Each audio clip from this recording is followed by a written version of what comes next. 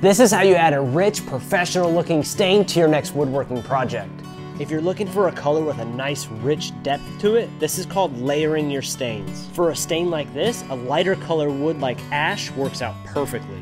You want to start off with a lighter color stain first. I'm going to go with fruit wood. It's got a nice light tone to it, but it's also going to pull out some of these darker lines in the grain pattern. I just use a brush to apply the stain to the entire workpiece, let it sit there for about a minute or two, then I wipe off any excess with a dry rag.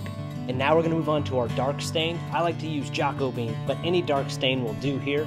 I just take a rag, dip it into the can, and spread it across the entire surface of the workpiece. Make sure you're applying it in the same direction as the grain, because if you don't, you will leave noticeable streak marks. As I'm applying it, I'm also blending it in. Then I'm going to come back and add some darker spots with a brush. Let those sit there for a few seconds and blend those in with a rag as well. And that's it. Now you're left with a super rich, beautiful finish on your woodworking